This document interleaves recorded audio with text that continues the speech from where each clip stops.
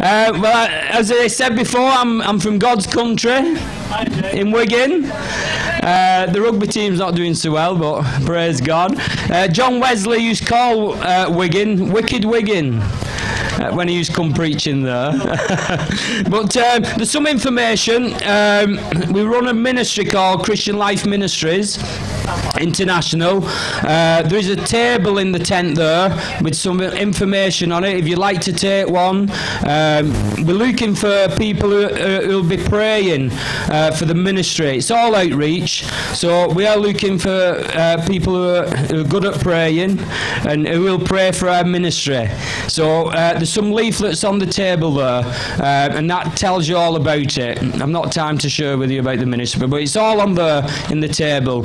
I'm going to be singing a few songs off the King of All Kings album, which is there as well. In the cover it says, these are simple songs from a simple man with a simple faith. And Charlie can verify I'm a simple man. But I'm going to sing a few songs. The first one I'm going to sing is What Shall I Do? And I'm a blessed man, blessed with my wife. We have 5 children, but also we have 2 children who are in heaven, and we lost 2 children. And the reason I wrote this song, but this is one of the main reasons I wrote it. What shall I do? Where shall I go? And I wrote it from a background of someone with no hope in that situation. So for anyone who's ever lost children, or you've lost your husband, wives, people close to you, I wrote this from this perspective. So I'm just going to sing this one. Thank you.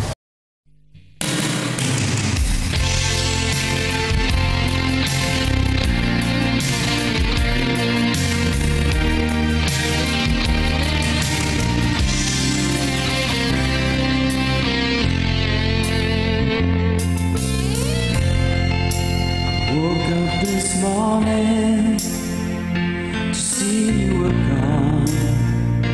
I looked everywhere, couldn't find you anywhere. Wondered what had happened, I couldn't understand. I tried to call you, but you weren't answered. What shall I do? Where shall I go? Will I ever find you? I don't know. What shall I do? Where shall I go? Will I ever find you? I don't know. Life is not the same without you in the hold. Life seems so empty in everything I do. My heart is overwhelmed at the misery I feel. All that I can do is to live in hope that one day I will see you return into my life. Oh, I long for that day, for that day.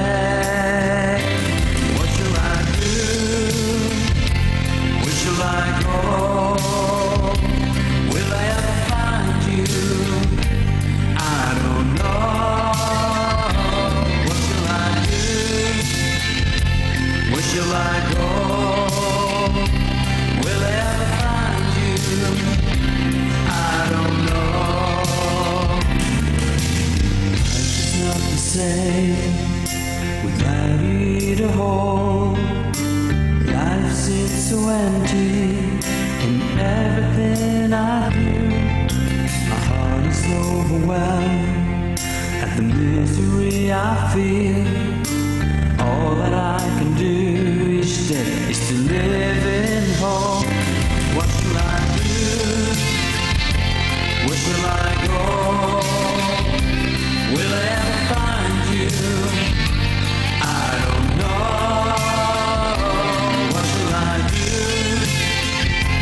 Where shall I go? Will I ever find you? I don't know.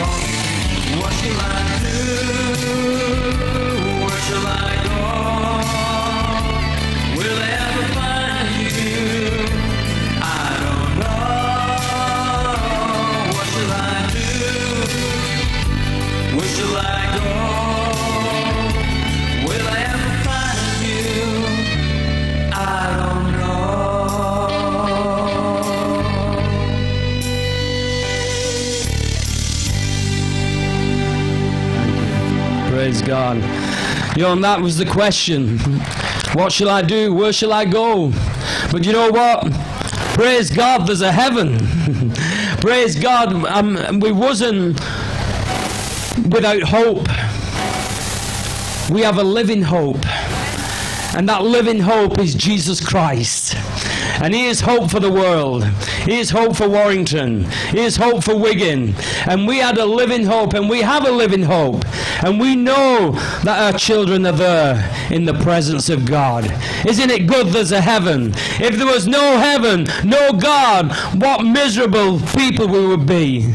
We'd have no hope, no joy, no peace, no reason for living. But we have Jesus Christ, the King of Kings and the Lord of Lords. And He has made a way for each and every one of us. And this next song I'm going to be singing at Calvary.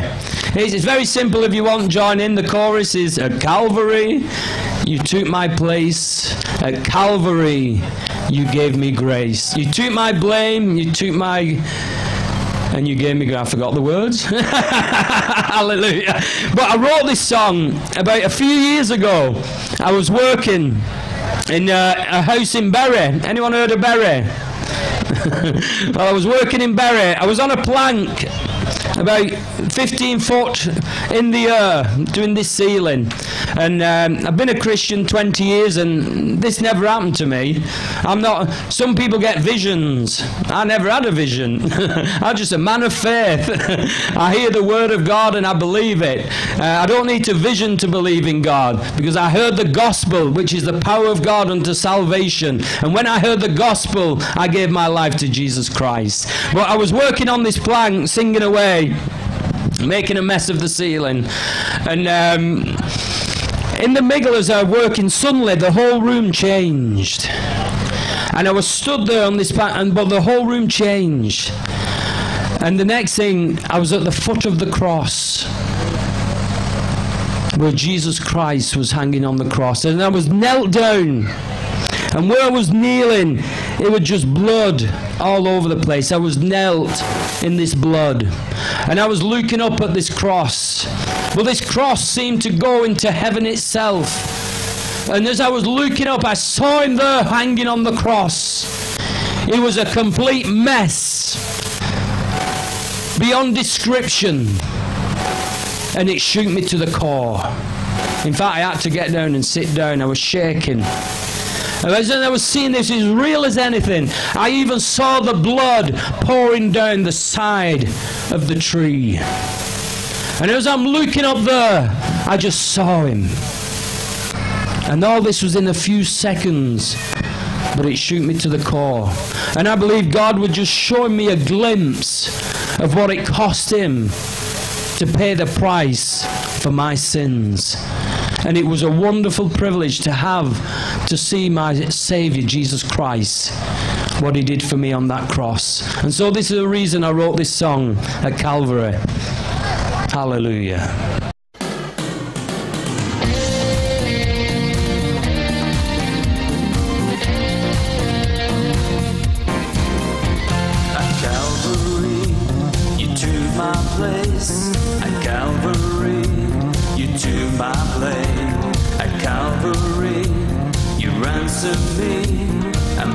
Sweet release. Lord Jesus Christ, my Lord and God, I sing this song to You, a song of thanks and praise to You of Your great sacrifice. My Father God, I come to You to know You is so good. No words describe This love divine, for You are all I need. You are the only way and true life You bring to me. My righteousness and holiness You freely give to me. At Calvary You took my place. At Calvary You took my place. At Calvary, You ransomed me and brought me sweet release.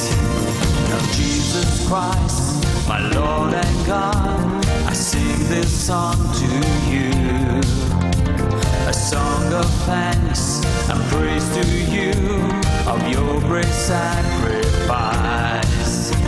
My Father God, I come to you to know you is so good. No words describe this love divine, for you are all I need. Your Calvary, you took my place. At Calvary, you took my place. At Calvary, you ransomed me and brought me sweet release. At Calvary, you took my place. At Calvary, you took my place. At Calvary, you ransomed me and brought me sweet release.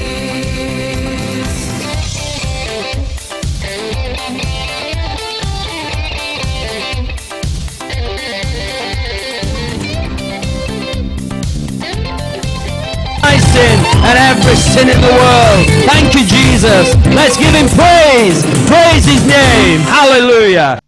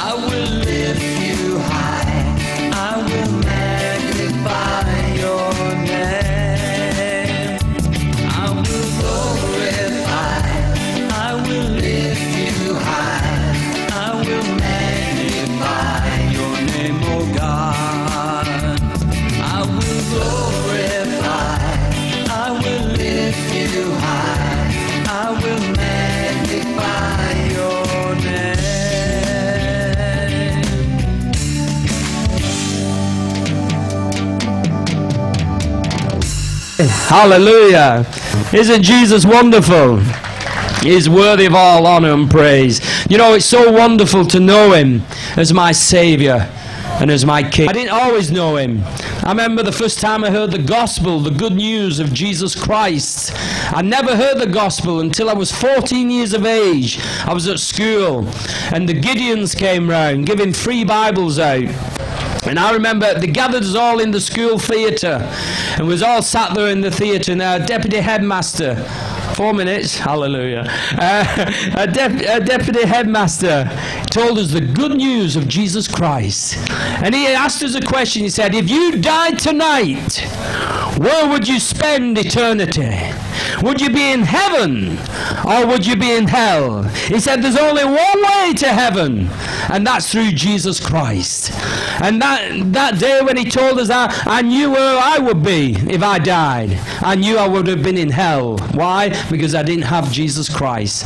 And we was given an opportunity to receive him that day. But you know what? I rejected him. Why? Because of fear of man and embarrassment. I was embarrassed of Jesus Christ, although I knew it was true what I was hearing. And for the next 7 years, I rejected him. I got involved with martial arts, and martial arts became the god of my life. I was involved with karate. I used to train 6 days a week. Became a first standing black belt, and I've still got the black belt. Right? But I can't lift my leg now. Hallelujah. But martial arts became the god of my life, and there was something missing in my life, an emptiness. I knew I was going to hell. And I was invited to a full gospel businessmen's dinner fellowship meeting. There's a board at the back, the full gospel businessmen's fellowship. And I was invited to that. And I went for a free dinner. I only went for a free dinner. It said there's a 3-course on, a free meal. I said, boot me in.